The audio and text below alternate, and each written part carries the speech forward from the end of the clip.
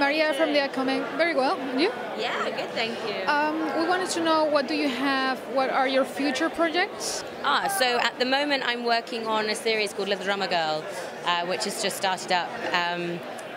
And then this year is the year where I get to see all the work that I worked on last year. So I have no idea what it's like, and I'm hoping that they're not all awful, that I'm not awful. Are you excited about the awards tonight? Of course I am, of course I am. The last time I was here was almost 2 years ago, and it was still a wonderful moment to be there then. I think I was nominated for, no I wasn't, I was there for The Falling, and such a world has happened since then that it's quite wonderful to be here, especially at the beginning of a year and a year to come as well. I mean, what the heck was that? That was probably the most exciting job, partly because they actually let me wrestle, which is very rare for films to actually let you do any of the physical stuff, but they did. They let me get thrown down and flipped over, and it was amazing.